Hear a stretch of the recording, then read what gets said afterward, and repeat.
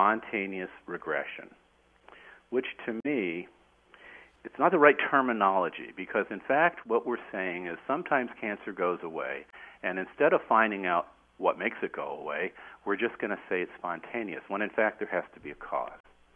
And in my investigations of spontaneous regression, I came across the work of William Coley and of Polly Matzinger, who talked about these new ideas in immunology that explain why Dr. Coley's therapy worked. And this has not been understood for many years, and then finally, in about 10 years ago, we began to understand why this works and place it on a proper footing. For our listeners who perhaps are not familiar with Coley's toxin or Coley's fluid or Coley's vaccine, explain, if you would briefly, who was Dr. William Coley and what he did and why you think it's so important and relevant to today's cancer research. Sure. Dr. Coley was a graduate from Harvard in 1888, and beginning in about 1890-91, he was working at the predecessor of Memorial Sloan Kettering Hospital in New York.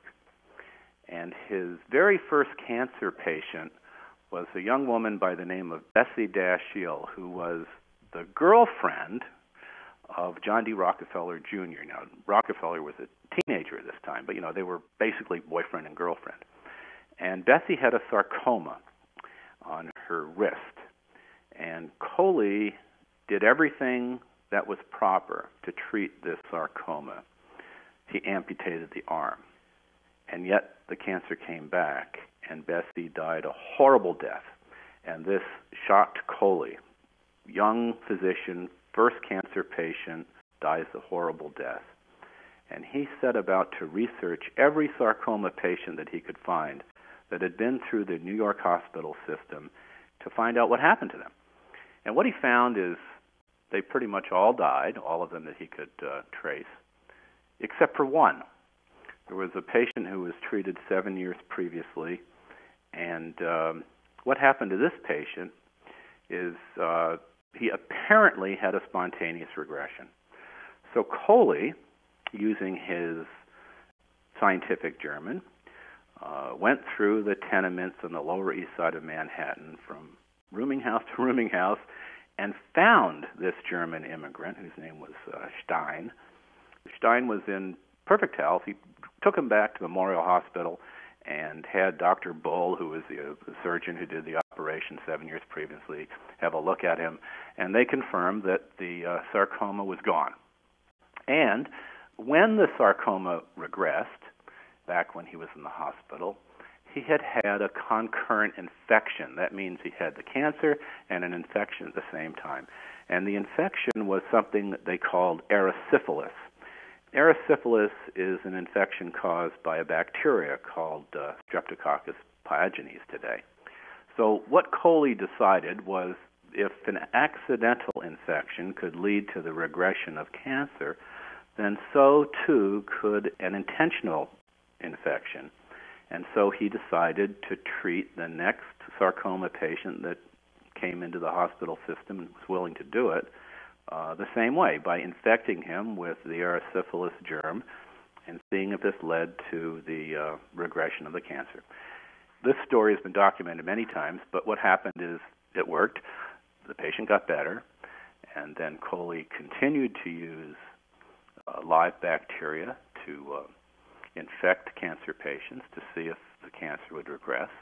And he had some setbacks. He had several patients who died of septicemia because he was infecting them with a live bacteria.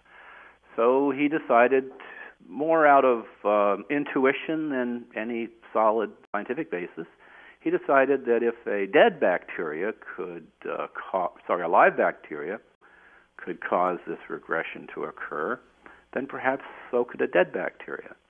He had this mixture made up of two types of bacteria, 1 gram-negative and 1 gram-positive, which are the two major classes of bacteria. And the first patient he treated with this completely recovered and lived for 27 years. That's called a durable complete response, until he died of a heart attack. And so in the ensuing years, this particular therapy became a standard in the treatment of bone cancer, mainly because Coley was a specialist in bone cancer. But it was also used to treat a wide variety of other cancers successfully, including ovarian, cervical, breast cancer, multiple myelomas, kidney cancer, melanoma, all types of other cancers. And many, many researchers have looked at this historical data and have come to the conclusion that, in fact, these results were better than would be expected for similar patients treated today with modern therapies. But we really didn't understand what was going on. And after Polly came out with her danger model, which was so successful in explaining how this particular therapy works, we're beginning to understand exactly how it is that the therapy works.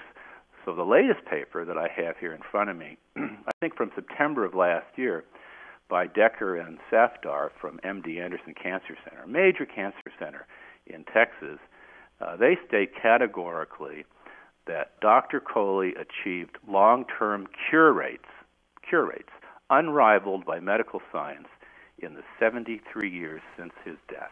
You're listening to Don MacAdam. He's CEO of MBVax Bioscience, a company in Canada that has reintroduced Coley's historic cancer treatment. Don MacAdams, how did Dr. William Coley administer his toxin? What was his protocol? And again, I'd like to know how well it worked. You know, of the 1,000 or so patients that he treated, what was his overall success rate? Coley would inject the vaccine either intramuscularly or intravenously or directly into a tumor.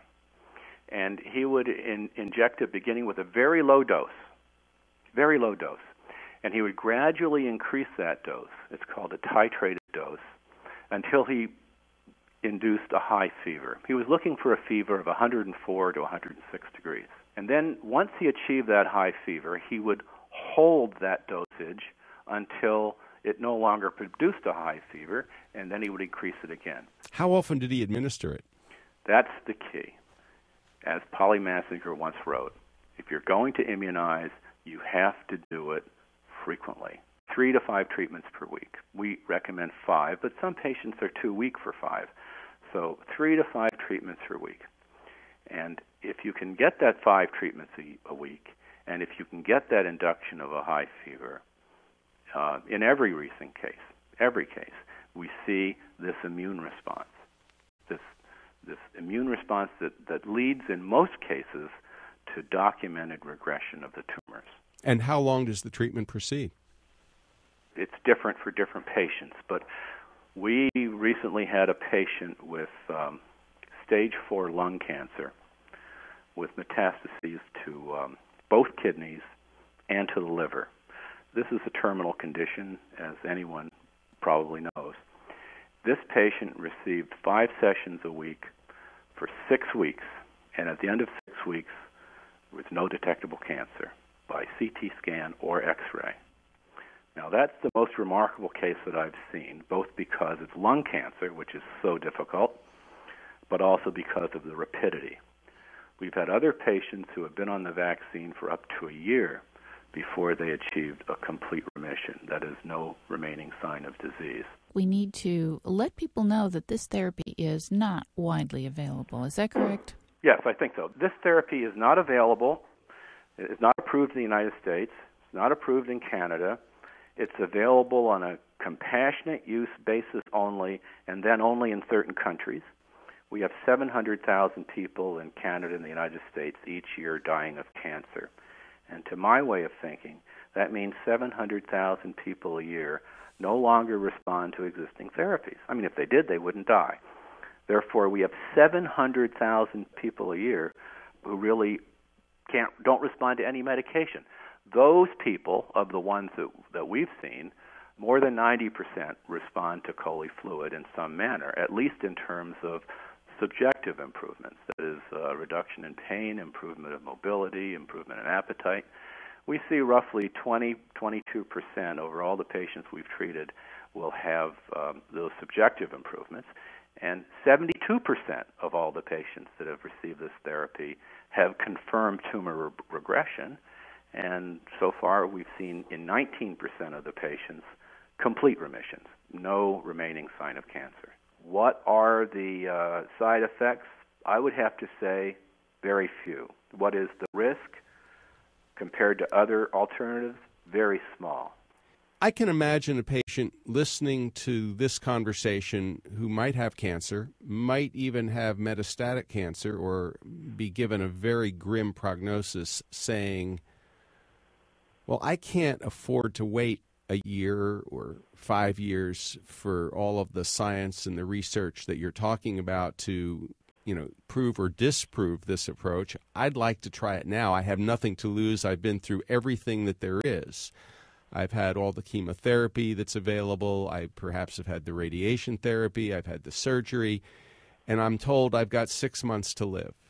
So I would like to try this stuff. I could live with the fever. I could live with the anemia. I can't live with my cancer. It's going to kill me. Where can I go to find it? This is one of the reasons why we've delayed publicly disclosing the results that we've achieved so far in the compassionate use program.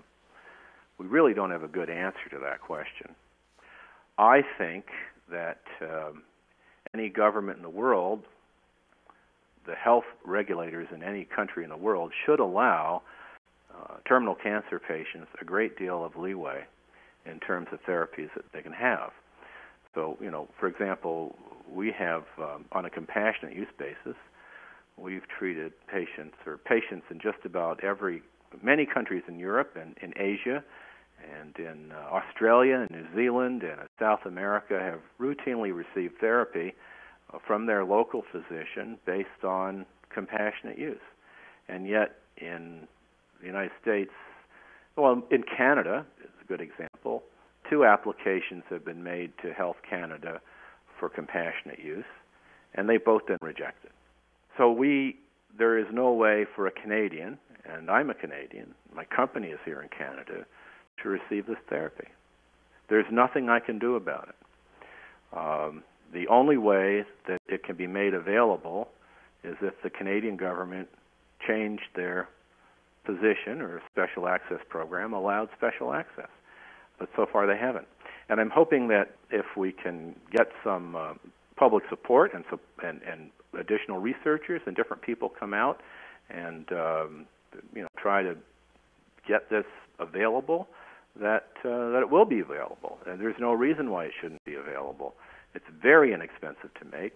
It's a tragedy that here is something, and other things, and other cancer medications that could possibly be used and possibly benefit people.